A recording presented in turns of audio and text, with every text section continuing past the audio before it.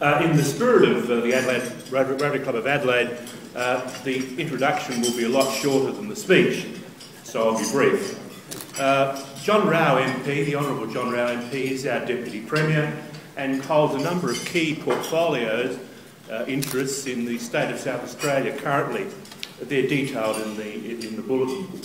John is a legal man by background, a passionate believer in certain issues, including, dare I say, cleaning up some anomalies in the real estate and auctioneering area early in his career, and I know that'll be of interest to some of the Rotarian real estate agents in our group.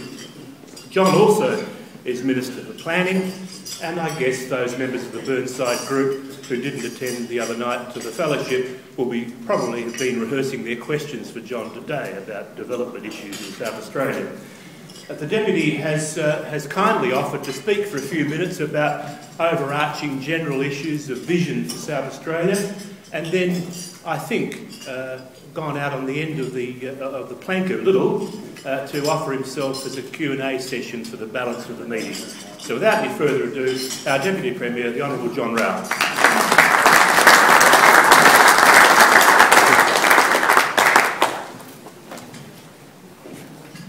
Well, ladies and gentlemen, thank you very much for the invitation to come and speak today. It's always difficult when you come to a group and you don't know all of the people in the room, you don't know all their interests, and you don't really know how to offer a contribution that will be worthwhile from the point of view of those listening. So for that reason I thought I'd say mercifully few things to start off with and allow you, as the people in the room, to determine where things go from there. Something I thought I would talk in general terms about very briefly is the issue of the vision for the state, but more particularly the vision for the City of Adelaide. There's just a few little facts that I think are worth throwing out there for people to ponder. First one is no state government, and certainly no state government minister, has control over how many people enter this country from overseas, how many people move from one state to another once they're here, and how many children people have. Now, that means that any debate about population is perhaps interesting at a national level, because perhaps at a national level at least one of those elements can be dealt with, at least in theory. But in reality, at a state level, population debates, other than a calculation of population pressures according to the best available information and planning to deal with those, is about all you can sensibly do. And I have found it quite frustrating that at times when I've been talking to people about our plans for the city over the next 20 or 30 years, I get confronted with an argument about we want zero population growth. And I try to explain to them that I'm not the Almighty and I'm not part of the Almighty's government, and none of us have the capacity to deliver that. So that's a debate I think it's worth just cul-de-sacking and just move on from that, because we can't do anything about it. The demographers tell us that in the next 30 years, if the existing trends continue, and given whatever there is statistically built in there for variability, we could be looking at as many as 500,000 additional people in Adelaide. Now, that raises a number of questions. The most obvious one is where we're going to put them. And planning for this is not wasted, because if it's only 200,000 extra, then you don't have to implement all of your plan. If it's only 300,000 extra, you don't have to implement all of your plan. But if you've got no plan and you wind up with 200, 300 or 500, you're in serious trouble. What would happen if we went into this future with no plan at all is that we would have more of the same, which would be an ad hoc random growth of the city by way of greenfields development. That would mean probably at the end we would have a city that began somewhere near Port Wakefield, and ended somewhere near Victor Harbour. And it would basically be on two sides of a very, very long road. And the cost to the community in terms of infrastructure, in terms of social isolation of people at the extreme ends of that, in terms of provision of services, in terms of public transport, etc., would be horrendous. Not to mention the impact on prime agricultural land, which would be completely consumed by that growth. So that is unacceptable.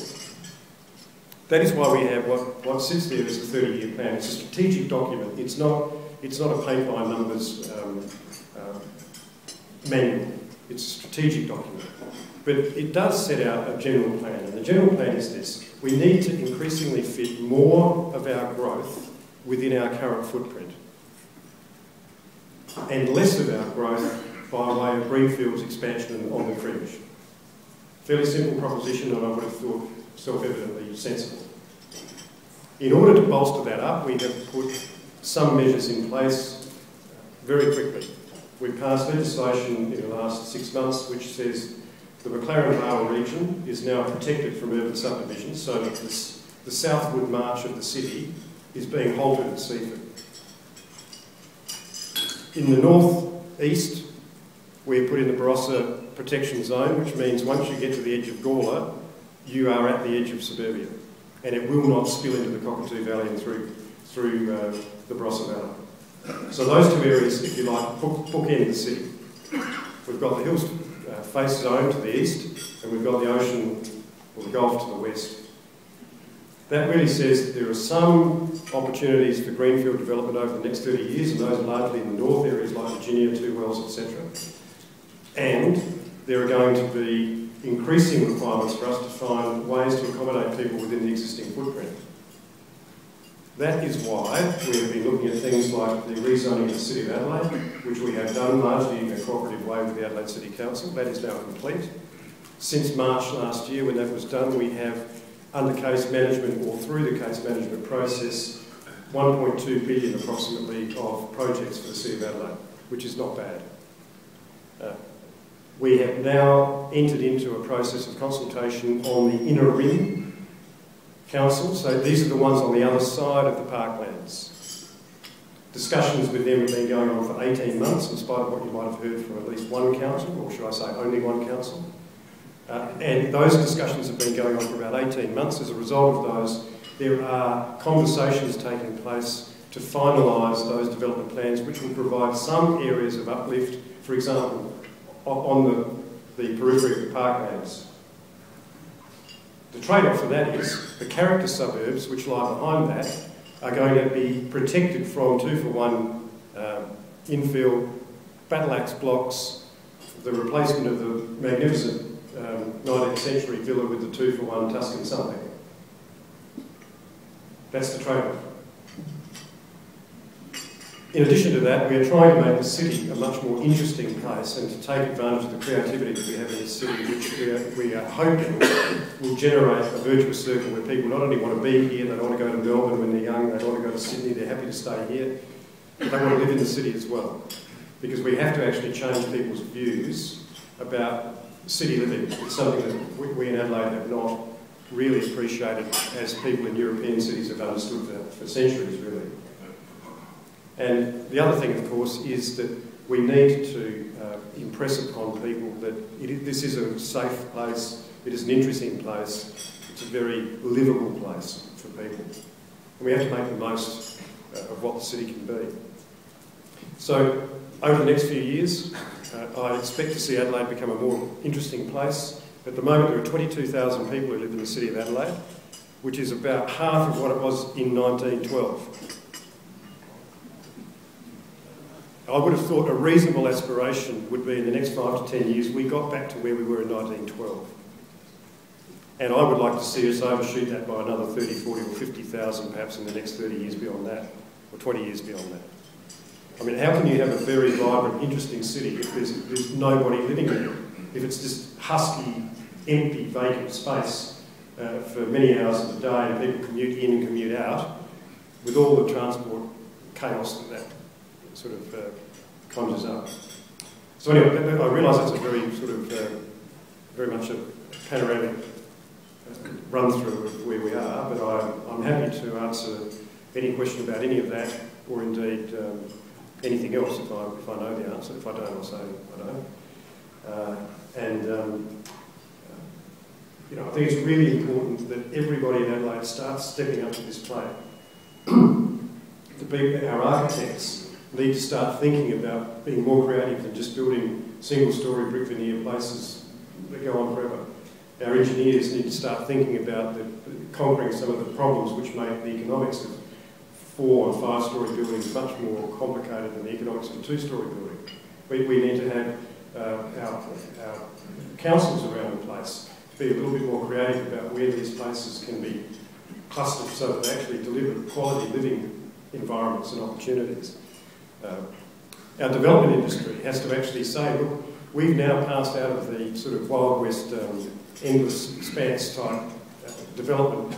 We're moving now into a more sophisticated, nuanced system where development will occur in regions to complement those regions and fit in with their existing character and quality. I was a little bit late today because I was actually at the opening of Bank Street. Now, Bank Street, I'm sure you will know, is that rather unprepossessing stretch of bitumen between North Terrace and Hindley Street. It pops out roughly on the other side of Lee Street. If you haven't had a look at it lately, go and have a look, please, soon. Because it's just an example of what we've been able to do with a bit of imagination, a bit of money, and total cooperation from the owners of property and the owners of business in that street. And this afternoon's a good time. There's jazz bands down there, there's sausages being cooked, and it's quite a good atmosphere.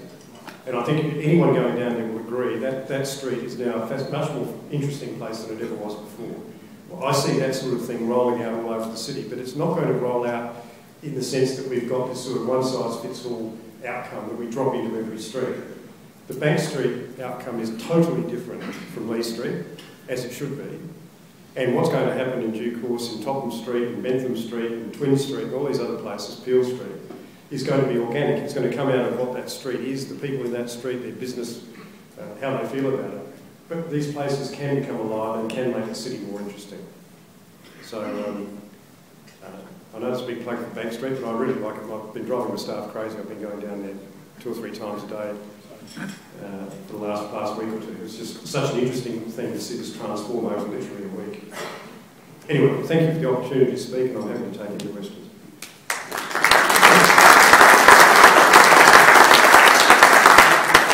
Over to you, Rotarians. Any questions for the Deputy? Ivan Morris. Earlier in your address, you said it would be nice to have a larger number of people in South Australia. My question is, how many people do you think South Australia could at least expect to have in, say, 20, 50 years? And the other thing, of course, is on what basis would there any kind of be derived? I wonder if you could comment on that. Yeah, look, good question. The 30-year plan is predicated on statisticians' material, which says that we're looking at maybe 500,000 over the next 30 years. Now, like all predictions, I guess it's not a fact, it's a prediction. But if that is correct, then obviously, as I said, we have to plan for it. But I accept we may under or overshoot that for any number of reasons. You know, if we discovered the biggest oil field in the world or something very shortly, there might be a lot of people wanting to migrate to South Australia from around the country. Our population could swell quite quickly. So obviously there are unknown things about it. You ask what will those people do? That's a good question. I think there is no doubt that a greater population has to be serviced by service industries of all different kinds. So there's an element there of the population in itself sustaining itself in terms of work. But we do have to keep thinking about where we're going to find opportunities for advanced manufacturing, where we're going to find opportunities to build on our existing defence industries here, where we can actually make more value-add type work occur in South Australia for the agriculture and primary industry sections of the community. Look, South Australia has never ever had it easy. Right? As all of you probably know, the state was just about to disappear down the plug hole when we found some copper in Burra and Kapunda and over there on the moons of Kadina. We've got very... it's always been a marginal proposition in the sense that it's been hard work.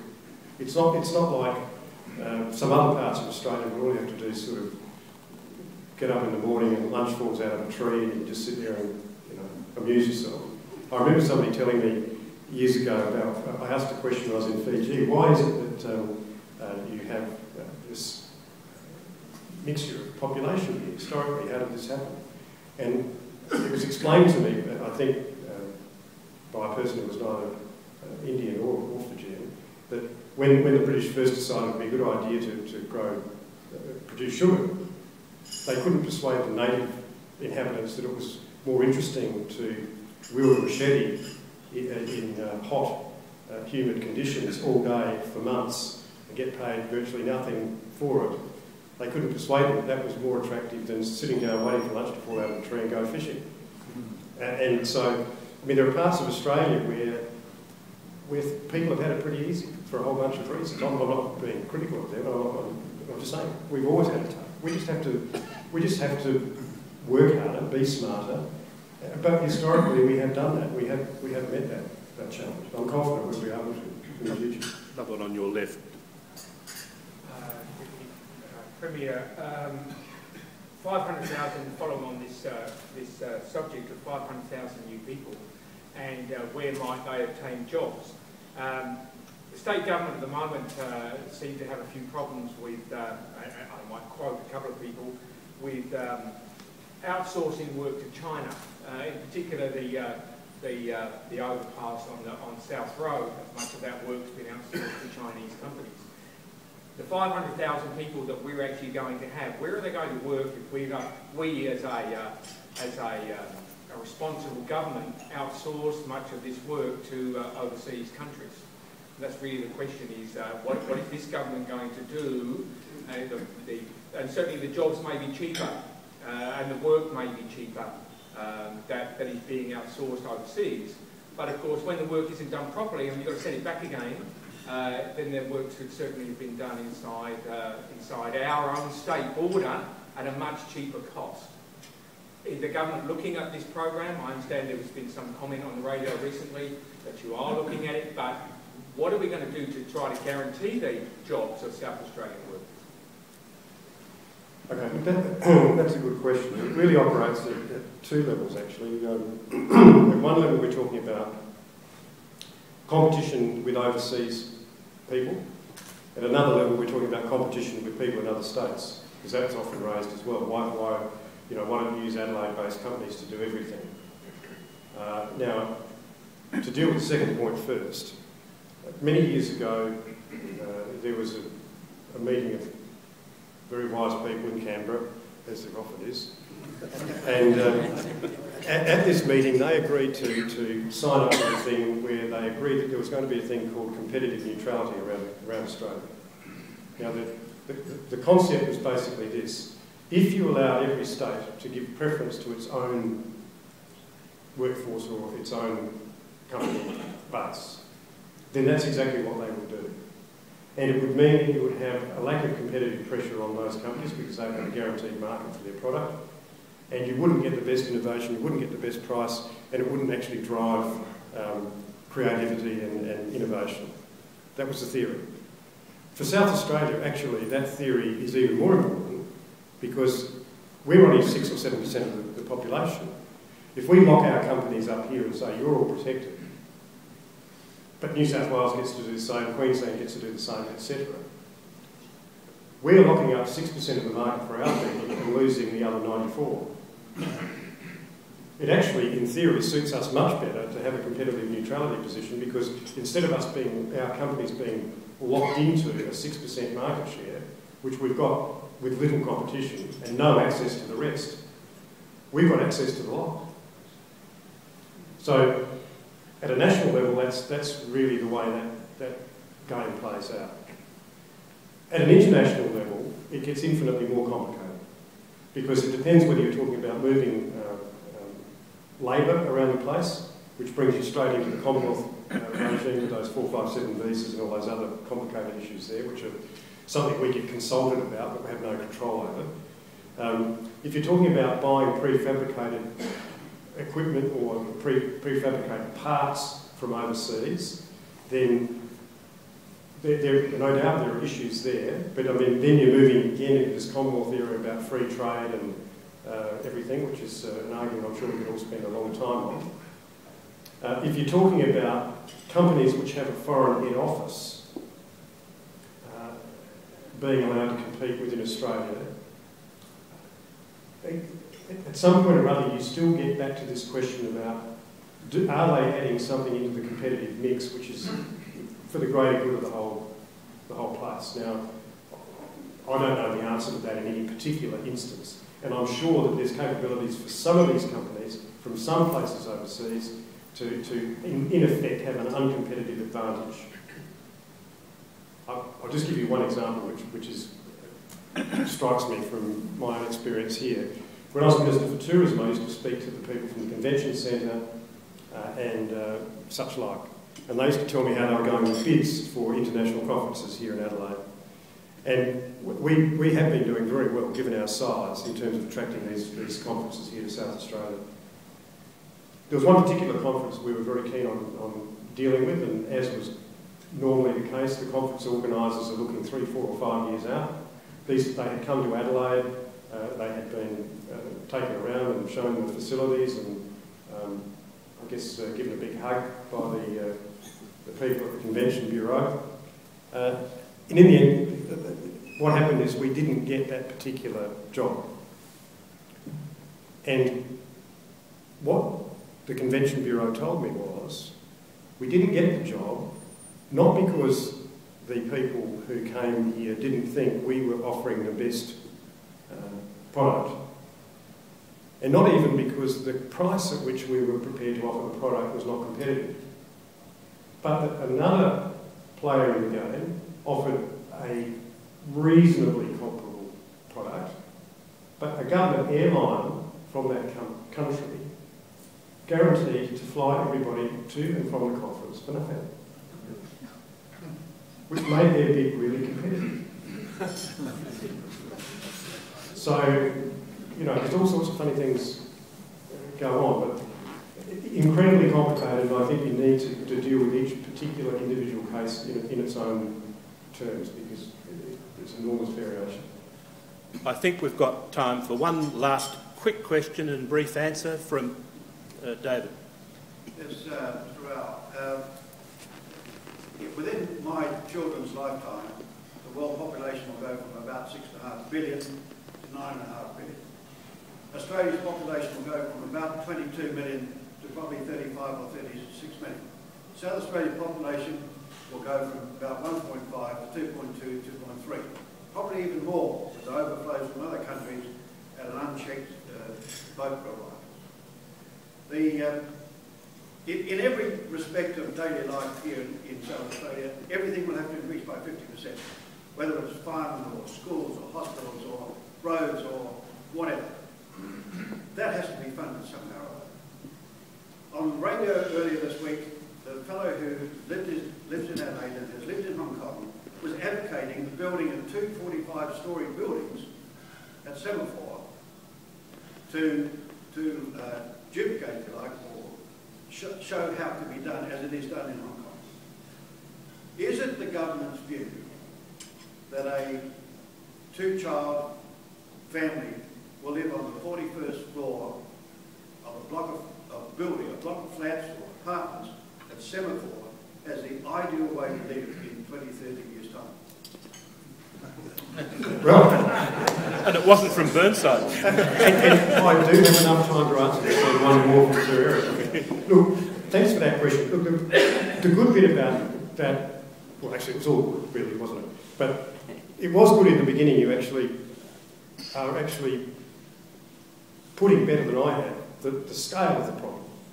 or the potential scale of the issue, put it that way. I think it's very important. The second thing is Adelaide is never going to be Hong Kong or Kowloon or anything of that nature. It's never going to be Manhattan, nor should it be. I mean, my perfect vision, I guess, for what Adelaide would be like would be more like Berlin or Stockholm or something of that scale. So we're not talking just the sea of skyscrapers up and down the streets. We're talking about large sections of the city, and I'm talking the inner city. I don't mean all the suburbs. Let me be very clear about that. The inner city, 4, 5, 6 story, the norm, which is, I think, on a very human scale and easy to comprehend. Sure, there would be some places where the market would demand a product which might be a high-rise product, but that would have to be right there in the CBD area of the city, not certainly down the Semaphore. I think that's not within my radar. And then areas like, for example, where Coca-Cola is here on Port Road, where you've got the tram running through the front there. I mean, what a waste that we've got. No disrespect to Coca-Cola, but what a waste of prime land opposite the parklands, where you've got the tram in front of you, you've got the entertainment centre around the corner, you've got the Clipsal development next door, and we've got a brewery, a soft drink bottling concern, a couple of car yards, and a place called Totem Tool. I've never quite worked out what they do there. So I don't see that as being the outcome.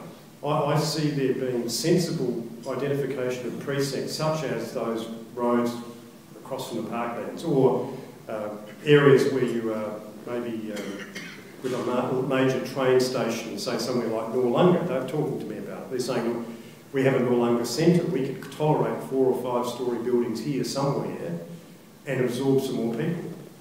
We're not talking about, well, I'm certainly not talking about that. And it's why I've become a little bit fascinated when I read the letters to the editor about apparently what I've got in mind.